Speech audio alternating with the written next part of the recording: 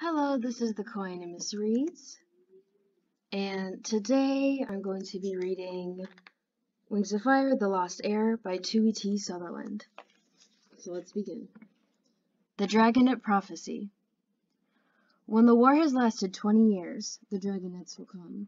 When the land is soaked in blood and tears, the Dragonets will come. Find the seeming egg of deepest blue, wings of night shall come to you. The largest egg and mountain high will give to you the wings of sky. For wings of earth search through the mud, for an egg the color of dragon blood. And hidden alone from the rival queens, the sandwing egg awaits unseen.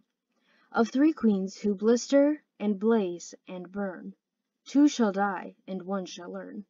If she bows to a fate that is stronger and higher, she'll have the power of wings of fire. 5 eggs to hatch on brightest night, 5 dragons born to end the fight.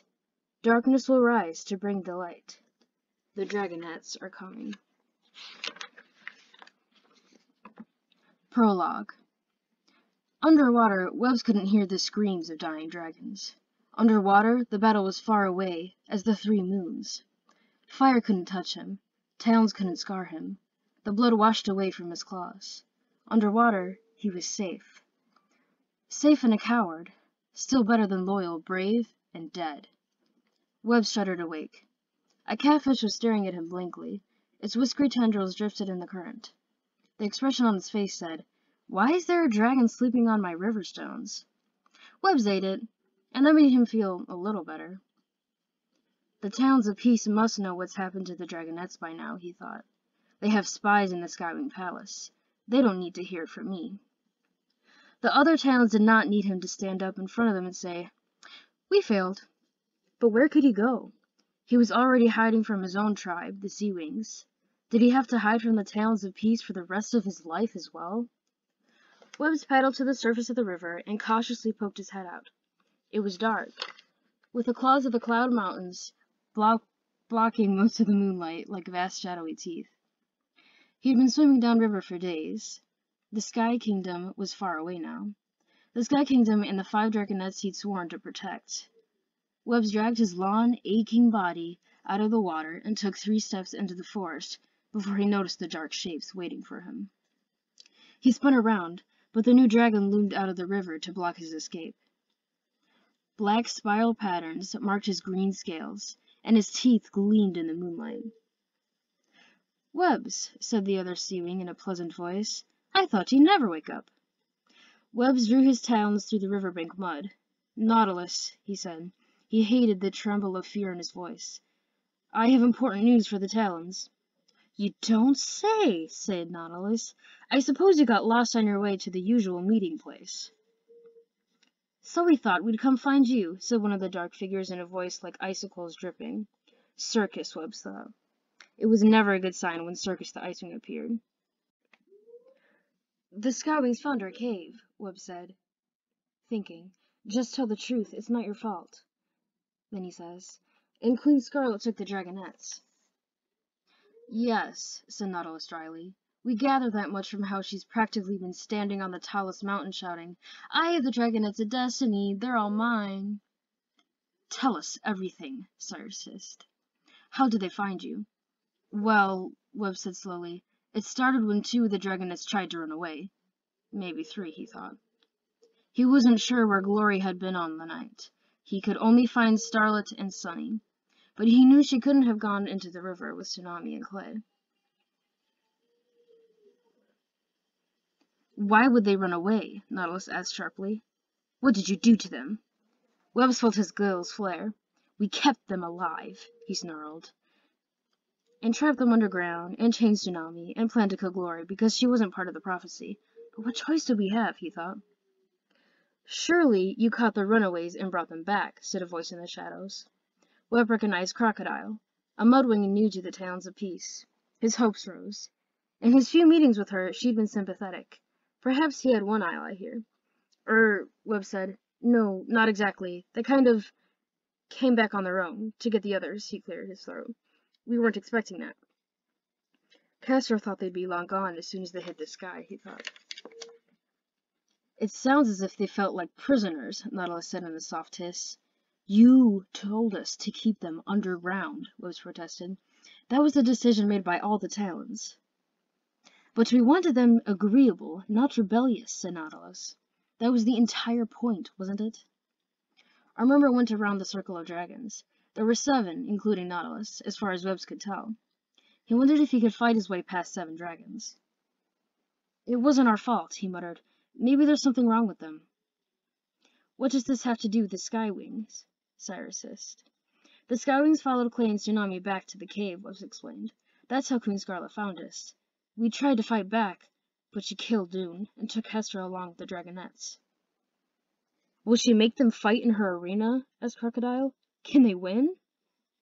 They're only Dragonets, Cyrus growled. Of course they won't survive the arena. Surely she'll spare the Skywing at least, Crocodile said. Webbs flinched. He'd never been brave enough to confess to the Talons of Peace that they'd lost their Skywing Dragonet and replaced it with a Ringwing. But now that the Dragonets were out in the world, everyone would know soon. You know what Queen Scarlet did to all the Skywing Dragonets you hatched on Brightest Night, Cyrus hissed. Mercy is not exactly in her nature. Webbs raised his head and looked around at the eyes that glittered in the dark. Can't we go get them? He asked. Maybe if all the Talons attacked at once. His voice faltered. Who is he kidding? He wasn't about to go rushing into the Skywing Palace to die.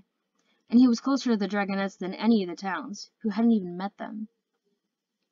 All the Talons, Cyrus hissed. 40 dragons against the 100 Skywing Palace guards. A brilliant plan. No wonder we left the Dragonets in your capable claws. His diamond-shaped head darted up and snapped a bat out of the air. Tiny bones crunched in his teeth. A suicide mission may not be necessary, Nautilus said. Something happened in the Skywing Palace yesterday. We don't have any clear reports yet, but one spy said he thought Queen Scarlet was dead.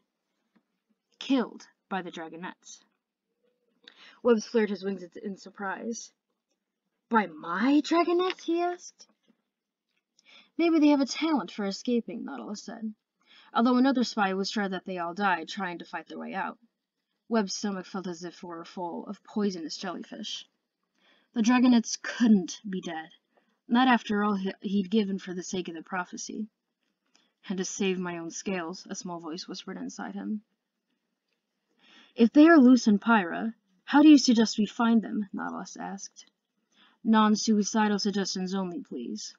Well, for us, you may feel free to kill yourself whenever it's convenient. I don't know, Webbs admitted.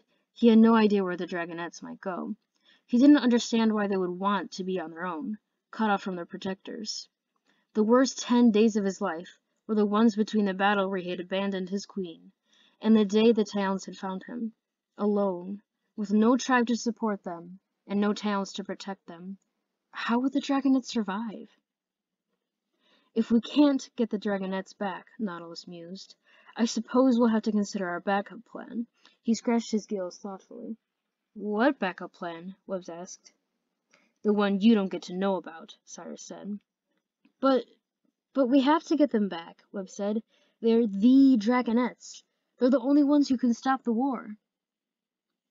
Have a little faith in the prophecy, Webbs, Nautilus said. Yes, don't worry, Crocodile said reassuringly. The Talons of Peace wouldn't put all their eggs in one nest. It's a good backup plan. Webbs looked from one shadowed face to the next. Apart from Crocodile, he saw nothing friendly in the eyes staring at him. I don't understand, he said. Was there another prophecy he didn't know about? Of course, Nautilus said. That means you would be a problem. Webbs barely had time to say, what? Before Cyrus was suddenly on his back, pinning him to the ground. His wounds from the Skywing soldiers flared up with a bright new pain. One wing was twisted behind him, and he could feel the Icewing's serrated claws digging into his scales. What are you doing? Webbs yelped. I'm one of you! I've been with the Talons of Peace for 7 years! And you failed us, Cyrus hissed. Now, Nautilus said, then paused. No, that's fair. I'm going to dig your heart out and feed it to the fish, Cyrus growled. Won't that be ironic? Webbs thought gloomily of the fish he'd just eaten. But we're the dragons for peace, he said, his teeth gritted with pain. If we kill each other, aren't we as bad as Burn and Blister and Blaze? Sorry, Webbs, Nautilus said. Peace is important than any one dragon, and you would disrupt your backup plan. We're doing this for your own good, for the prophecy, for peace. Webbs heard the horrible echo of his own words, the same thing he said to the dragonettes whenever they complained about life under the mountain. It's for your own good. Peace is the most important thing. He'd believed it when he said it. No doubt, Nautilus did too. Nautilus gestured with one talon. Cyrus, rip out his heart. The jaws of the ice wing sprang open, and Cyrus flung Webbs down on his back. His icicle-sharp claws flexed, ready to tear into Webb's underbelly. Suddenly, Crocodile cannoned into him, knocking Cyrus into the undergrowth. Webbs didn't hesitate. He flipped upright and shot into the sky as fast as his wings could carry him. He heard shouts as Crocodile struck out at the dragons around her, and he felt a stab of guilt. Should he stay to help her fight? But why go back for death when he had a chance at life? He heard wingbeats behind him and flew harder. He imagined Cyrus breathing down his tail, or Nautilus hissing closer and closer. But it was Crocodile's voice who called to him. "Fly, Webbs!" she cried. "I've knocked them out. They didn't see that coming. Ha!" "Thank you," Webbs called back, twisting to see her heavy brown shape soaring behind him. "Where will you hide?" she asked. He shook his head. "I have no idea. I've heard there's a dragon in Jade Mountain who might." "You should go home," she said, tilting her wings to swoop under him. "From what I hear, Queen Coral is in a merciful mood these days." The thrill that ran through Webbs from horns to tail nearly took his breath away. Home? Back to the sea, after all these years. Is it possible? "She'll never forgive me, not after everything I did," he said. "It's not just that I deserted her during a battle.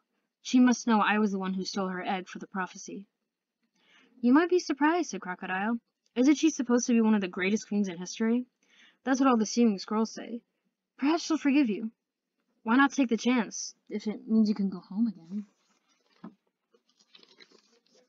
Webbs was silent. One of the moons was rising, shimmering off his blue-green scales. From up here, he could see the ocean, far off in the distance, but it seemed as unreachable as the moon itself. "Up to you," Crocodile said, backing away from him. "I'm just telling you what I've heard. Good luck either way." "Good luck to you too," Webbs called. She vanished into the trees, and he wondered where she would go. He missed the sea with every scale on his body. He missed the palaces, the currents, the whale songs, the feasts, the gardens, the other sea wings. If the Talons are done with me, if I promise her I'll be brave this time, maybe I can go home again. And that is the end of the prologue. Thank you for listening. Once again, this is Wings of Fire, The Lost Heir. This is the second book of the series by Sutherland. Have a great day. Thank you.